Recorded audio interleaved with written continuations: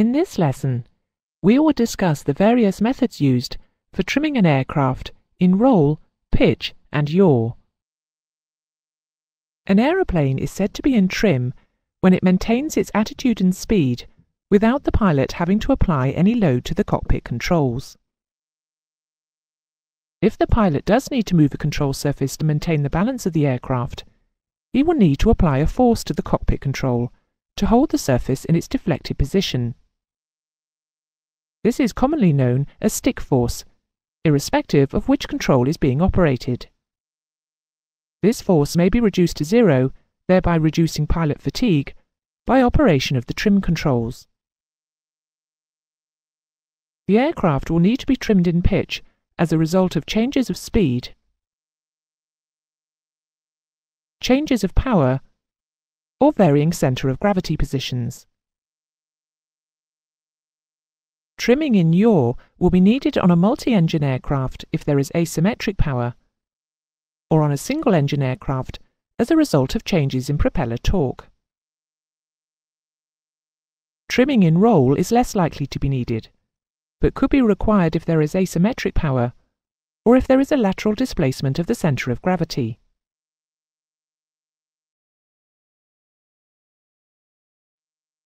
There are 5 methods commonly employed to trim the aircraft. In this lesson, 4 of them will be explained.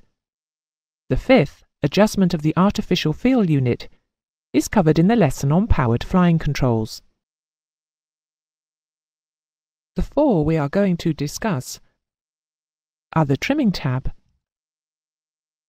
the variable incidence tailplane, the spring bias system, and centre of gravity adjustment.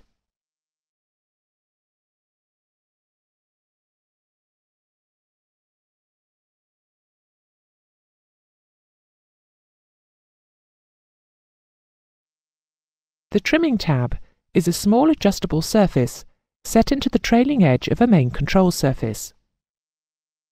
Its deflection is controlled by a trim wheel or switch in the cockpit, usually arranged to operate in an instinctive sense. This allows the aircraft to be maintained in trim throughout its entire operating envelope. Here, we will describe the operation of an adjustable trim tab fitted to the elevator control. However, the explanation remains good for a tab fitted in either the rudder or aileron systems. If the pilot were to pitch the aircraft nose up, then to continue to fly at that new attitude, a force must be continually applied to the controls by the pilot to balance the control surface hinge moment. The tab is moved in the opposite direction to the control surface to apply an increasing opposing hinge moment at the control surface until its hinge moment balances the control surface hinge moment.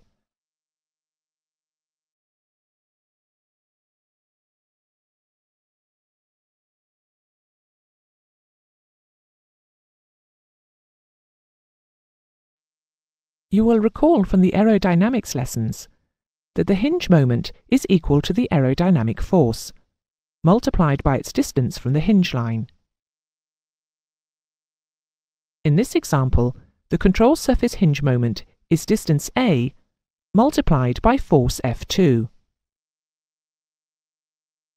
Although the tab is small in relation to the control surface, and its aerodynamic force F1 is similarly small,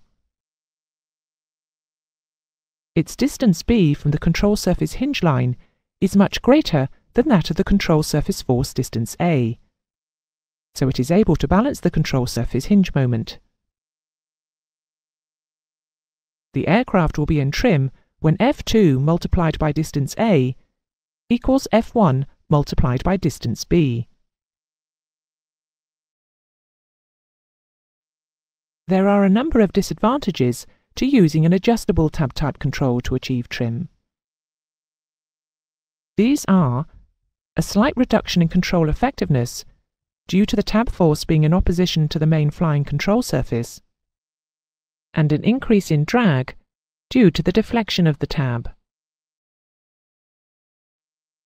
Fixed trim tabs are not adjustable in flight, but can be adjusted on the ground to correct a permanent out-of-trim condition. They are usually found on ailerons. They operate in the same manner as the adjustable tabs. Fixed tabs are used on simple low-performance aircraft. They achieve an in-trim condition at a particular speed, normally the aircraft's cruising speed.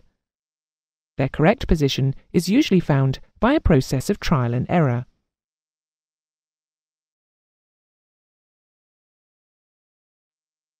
A variable incidence trimming tailplane or stabilizer does not have the disadvantages of the adjustable elevator trim tab. Plus, it has the ability to trim for larger changes in speed and centre of gravity position. The system is controlled from the cockpit and can be either manual or power operated. The operating power may be electrical or hydraulic. The Boeing 737 stabilizer trim, for instance, is electrically powered, whereas the one on the 747 is hydraulically operated.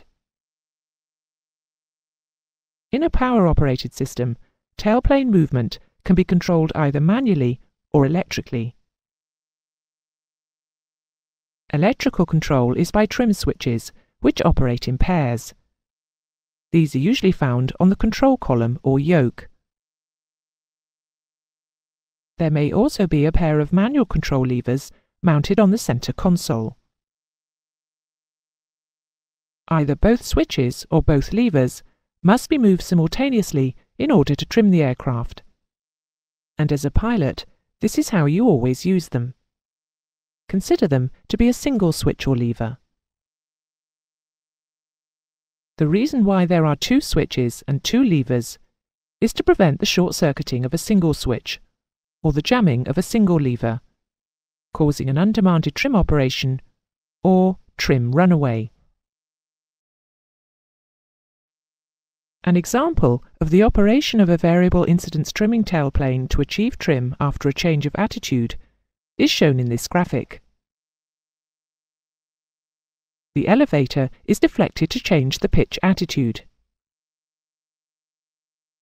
The angle of incidence of the tailplane is now altered by the pilot to achieve trim.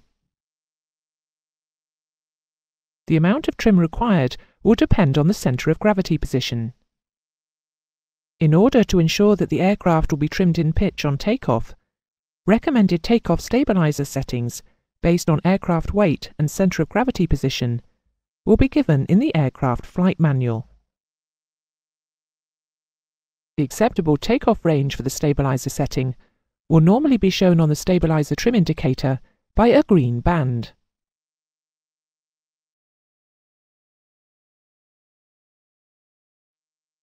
The stabilizer trim takeoff setting is one of the parameters monitored by the takeoff configuration warning system. This is a system that warns the crew if a takeoff is attempted with the critical system not correctly configured. The warning normally takes the form of an intermittent horn. The horn will sound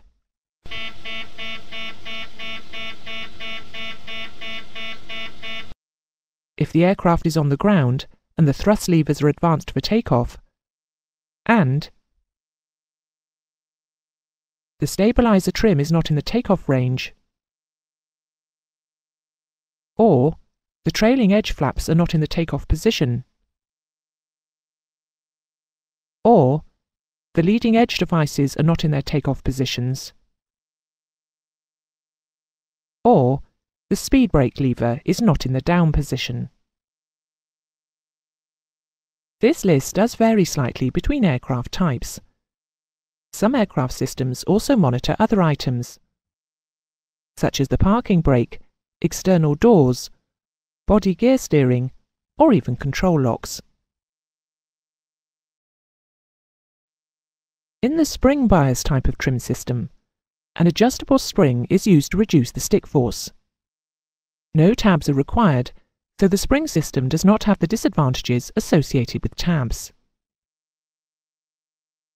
The spring bias system differs from the other systems discussed so far, in that the device is connected not to the flying control surface, but to the pilot's control.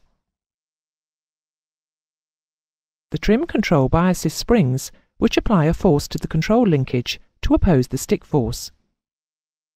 The graphic shown here demonstrates the use of spring bias in a rudder control system. The pilot operates the rudder pedals to move the rudder. He will now have to maintain a force on the pedals to oppose the rudder hinge moment.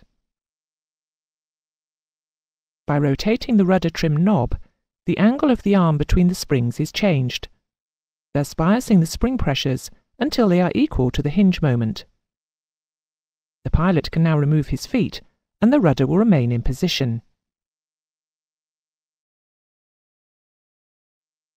We will now look at longitudinal trim by centre of gravity or C of G adjustment. While the variable incidence tailplane produces a drag reduction over a trimming tab, the minimum drag will be produced if the tailplane can be made aerodynamically neutral.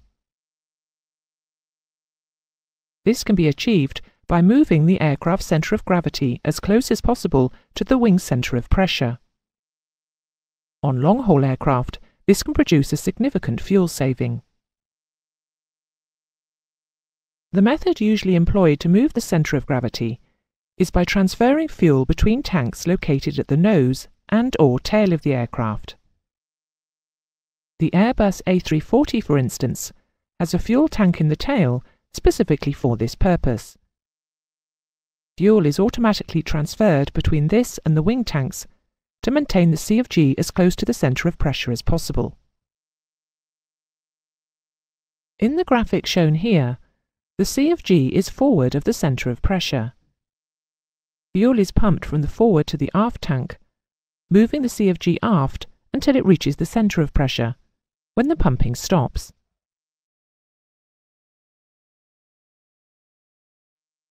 On most large turbojet aircraft, the wing centre of pressure moves rearward as the aircraft approaches high subsonic speed, and this produces large nose-down pitching moments, known as tuck-under or mac-tuck.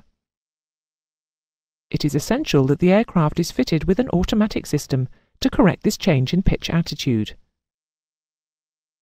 Such a system is known as Mach trim, and is designed so that it will operate whether or not the autopilot, or some other method of automatic flight control, is engaged. The system senses speed increases above a datum Mach number, approximately Mach 0.65, but this does vary with aircraft type, and through a servo system produces the appropriate movement of the horizontal stabilizer, or a fuel transfer to maintain the trim flight position. The trim controls are usually on the centre pedestal. In this typical setup, there is a large wheel for pitch trim, a smaller wheel for rudder trim, and a guarded switch for aileron trim. You will note that the wheels and switch all operate in the plane in which they trim. If the pitch trim can be controlled electrically, then there will also be control switches on the outboard arm of each yoke or control wheel. That is the end of the lesson on trimming. These are the main points that you need to remember. The trimming tab is a small adjustable surface set into the trailing edge of a main control surface.